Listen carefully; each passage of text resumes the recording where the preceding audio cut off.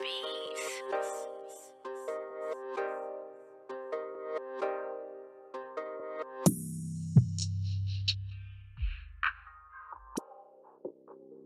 Yo, what's up, YouTube? This is your boy Junior, aka Smoking Guns, out here in Tucson, Arizona, representing the Ultimate Fight Club, giving you the latest content in boxing and MMA news that is out. So, today's video, man, we got one coming up on that upcoming Manny Pacquiao and Keith Thurman undercard, and it looks like they're going to be having a bunch of badass fights on that undercard, and one of those fights is going to be friggin' YORDENIS UGAS versus OMAR FIGUEROA Jr. And not only is that fight going to be on the undercard, but they also got friggin' Caleb Plant versus Mike Lee, man. They also got on that mug Sergey Lipinets versus John Molina Jr., a dude who arguably beat Omar Figueroa. So it's going to be a really entertaining fight seeing that. And it looks like all the damn fights on that undercard are going to be some badass entertaining fights. So I'm definitely going to be watching all the fights that are on that damn undercard because they all seem like they're going to be some banging ass fights, man. But going into the YORDENIS UGAS versus Omar Figueroa Jr. fight, this is coming out in BoxingNews24.com where it states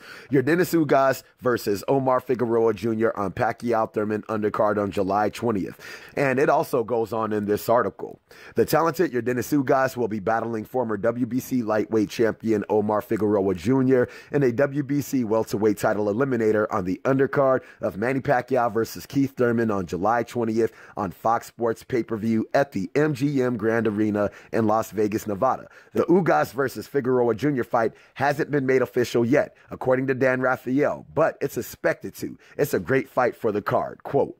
Now, with this fight coming up, man, it's also stated that this is going to be a title eliminator for that damn WBC belt. So the winner of this fight is going to be the mandatory to whoever wins that WBC belt in the fight between Errol Spence Jr. and Shawn Porter. And it's kind of funny because I actually had YORDENIS UGAS beating Shawn Porter when they had fought, but it is what it is. Shawn Porter was able to squeak away with that damn decision, but it's still cool that they're giving YORDENIS UGAS a chance to be able to fight in a title eliminator, to be able to get a second chance at that damn title. Now, going up against a fight with Omar Figueroa Jr., the main reason I'm liking this fight, and I think that this is going to be a really good fight, just because of the clash in styles between these two opponents. You got to do like YORDENIS UGAS, who is a very technical, very counter-punching type of fighter, man. He waits on his opponents to do something, and he pretty much gauges what he does off of his opponents, and he's going up against a dude who does not wait for anything. He's the type of dude in Omar Figueroa who will come at your ass, man. He will make this a friggin' fight. He will make it a barn burner type of fight. And it's funny that the homie is undefeated. I think the homie's like what, 28-0 or something like that. But it's funny that he's undefeated because his friggin' defense is lacking like a mug, dog. I mean, I don't know what kind of defense he be friggin' working on, but the one thing you can say about Omar Figueroa is the homie is friggin' hella tough, man. Homie is hella gritty, and he does not play around in that damn ring, man. So I think that's definitely going to make this a very good fight just because of the clash in styles. And one of the main things these two dudes have in common is that both of these dudes are moving up from 140. And YORDENIS UGAS, he's pretty much been on a tear since he's come up to the 147-pound division. The homie definitely looks bigger. The homie looks stronger. He's actually been knocking out fools at that 147 pounds. And then you got a dude like Omar Figueroa Jr., who actually kind of had a very controversial decision win against friggin' John Molina Jr. So it is what it is, but at the same time, still going to make for a very exciting fight. And like I said, the clash in styles in this damn fight is definitely going to make this fight worth watching. Now, going into the stats with these dudes, you got Omar Figueroa, who I think is about 5'7". YORDENIS UGAS, he's about 5'9", so he's going to be the bigger fighter going into this fight.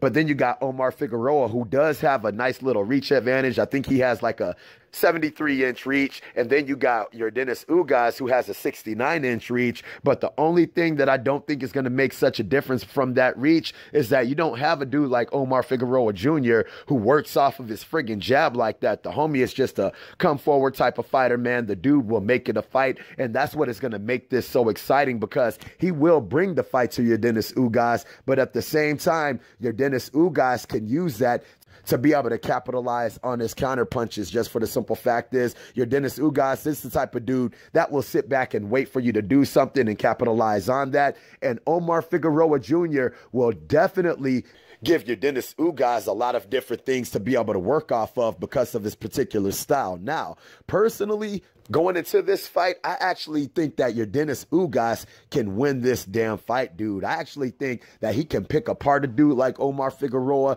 Not really sure how Omar Figueroa is going to be able to handle his power. Just for the simple fact is, like I said, Omar Figueroa, he really hasn't fought too many times at 147. The only fights that he has at 147 is when he fought Robert Guerrero. He fought friggin' John Molina Jr., and even in those particular weights, those particular dudes ain't friggin' knocking out everybody that they're facing at that damn 147-pound division. Just for the simple fact is, even a dude like John Molina Jr., man, he was mostly fighting at 140. So his first fight at the welterweight division was against Omar Figueroa Jr. So I'm not really sure how Omar Figueroa is going to be able to handle the power over Yordenis Ugas. But in his past couple of fights, like I said, that fool has been knocking out fools at that 147-pound division. So I know he's got that crack at that 147-pound division. Like I said, the homie looks bigger. The homie looks stronger. He's definitely been taking out fools at that damn division. So it's definitely going to be a fun fight to watch. But if I had to pick a winner in this damn fight, I would definitely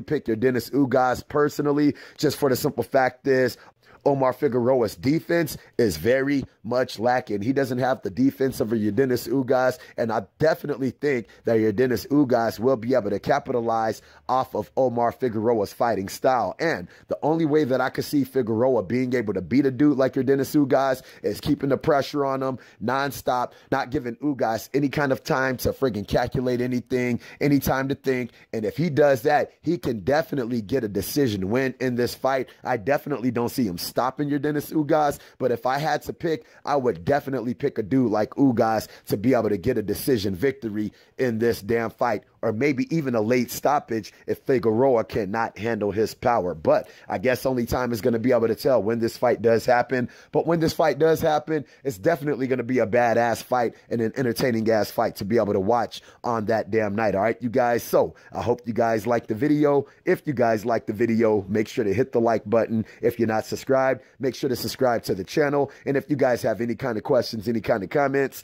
hit me up in the comment section and I'll be sure to hit you guys up. All right. So I hope you like the video. Holla at your boy.